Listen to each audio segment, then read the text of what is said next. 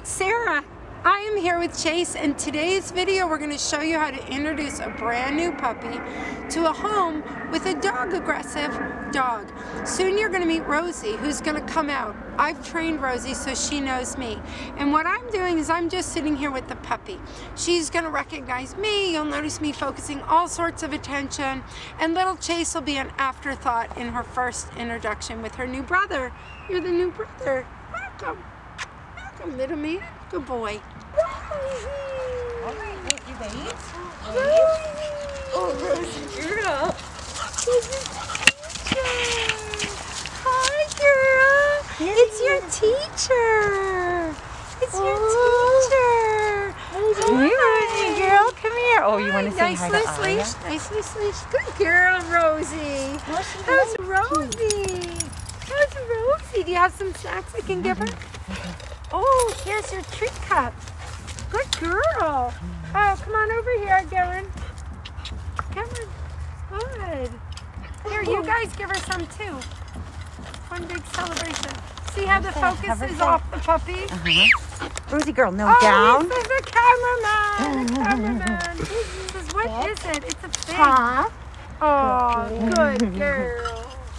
Good girl. She looks like she has a t-shirt fan here. Good. Good. Rosie. Gentle. He says, oh, are those good? I would like to have one of those. Good girl. So you see how it's very casual? Yeah. Good girl. And you could do this for those of you watching with any friend of the family, watching the puppy who the dog knows and loves. So the focus is really not on the puppy, but on greeting the friend who's come for a visit. The puppy just happens to be in your lap. Good girl. Rosie! Rosie, have a snack. Good girl. Good girl. Oh, sit, Rosie. Good girl. Here, come sit. Stay, sit, stay. Good girl. Okay, so step 2, we have brought the little pup tent onto Rosie's property, just on the edge here. Rosie's gonna come over. I'm gonna put Puppy in the tent. And again, all the focus is gonna be on Rosie. Rosie, my girl. My girl. Hi, sweetheart. Good girl. Let's get our treats. We play Find It. We're having a little Find It game. Good girl. So we just play Find It, putting the treats down. Not right at the puppy, but so she's around the puppy. Good. Don't worry about the puppy. Good. If it's cold or the puppy seems scared in any way, which this puppy doesn't, get someone assigned to the puppy that's outside the family.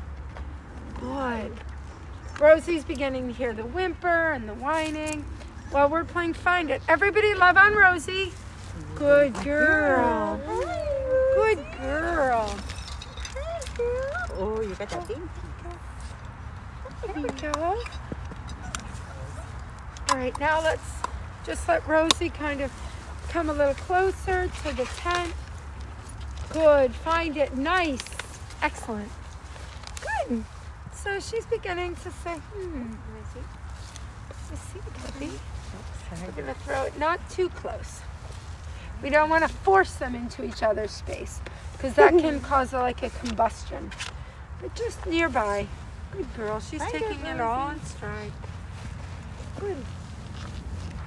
So you might want to use something like this in the house, especially if you're introducing to the puppy in different rooms, so that Rosie isn't just overwhelmed by the motions and excitements of the puppy. The puppy's honestly probably going to think of her as his mother. She may like that or she may not. We're not so sure. She probably thinks that already. I think so. All right, so let's get them a little bit closer. Let's bring her into Rosie's yard, into the backyard, where Rosie likes to play. So she's already got it. She runs over, looks at the puppy, and then comes to you for a treat. That's what you want her association to be. If the puppy means I get more attention. Good girl. Good girl. Good girl, Rosie. Good girl. Rosie, good girl. Yeah, good girl. Everybody love on Rosie. What a good girl. By introducing loving chase in very non-threatening situations, letting Rosie get comfortable with his scent and his presence, and linking his sudden appearance with positive reinforcement, the family was able to bring the two together relatively quickly, making the addition of the puppy into the family as smooth as it can be. And just say, oh, look at what we have, Rosie. Mama, come over. Good. So when we go in, I'm going to do the same thing I did outside at the rock. I'm just going to sit like he's my little puppy, let her get used to him being there as non-threatening, and then we'll set her down in the gate. Inside, come on. Is your It's your new home. Rosie, wait. Okay. Rosie, she says, wait a minute. Why is it inside? Who's that good girl? Who's that good girl? Yeah, good girl. Good girl, Rosie. Good girl. So just come on here. She seems very uninterested in the puppy. She's very good. So by having that smaller canvas crate inside, you can move it around. If you're having dinner, you can move it here. Anytime she goes over, you praise her. Starting tomorrow, her least favorite person in the house, which I know she loves everybody, can do a little holding, and it's the same routine we're practicing. And as she grows to accept and see the puppy as non-threatening, you can all start doing this. This is just a calming. We're using the soothing effects of Mother Tongue. We're petting very gently. How she's petting you? That makes the puppy feel safe and calm. So just ignore her for a minute. So she has to go pay attention to him to get your attention. You follow? Is that enough? But it's perfect. Look how calm she is. When you're picking puppy up, you want to go on either side of the ribs, hold the ribs, and just wrap them into you like a football. Then when you're putting down, same thing, rib, because you want the puppy to be very secure. If you hold them too loose or you pick them up like that, they may flip right over. So rib to rib and fold in. You want to try, sweetie? When introducing a puppy to a multi-dog household, go slow. Do not ever just bring a puppy in and plop him down in your living room. Your resident dogs will freak out and the puppy will be scared to death. Plan a greeting in a neutral spot or section of your property your dogs don't often frequent. Set up a wire X-pen and ask a friend or neighbor to sit with your puppy while you handle the dogs. Someone that the dogs aren't particularly familiar with.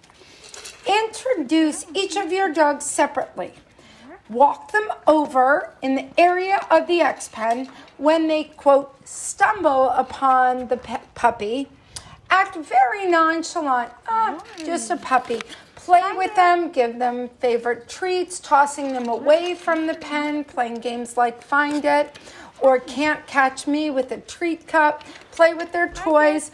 While they're kind of going back and forth with the puppy, once they've integrated the presence of the pup, go back, bring in the next dog, go through the same procedure. Now, as your dogs meet the puppy, if any of them are severely aggressive, you need to hire a professional to help you kind of figure that out. And you may need to get a Baskerville muzzle, which I've linked in the comments below. Ooh, that's a big. There we go. As one is getting used to, the others can be playing the simple game Find It, which you'll also find in my YouTube channel. Here, Skippy. Skippy, here, Find It. Okay, last one to go. Wahoo!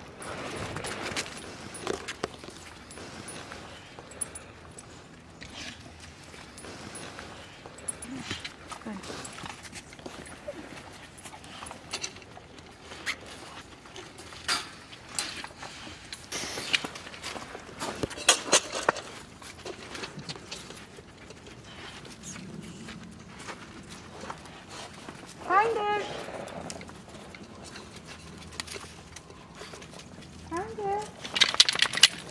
Going back to Rosie, meeting her brother Chase for the first time. Since she had shown some territorial aggression, we did take the procedure ultra slow, and the family enlisted my help to ensure it all went smoothly. And boy, did it ever go smoothly. For more dog training tips, find us at Sarah Says Pets on Facebook and Instagram. And don't forget to subscribe to our channel for all the latest lessons.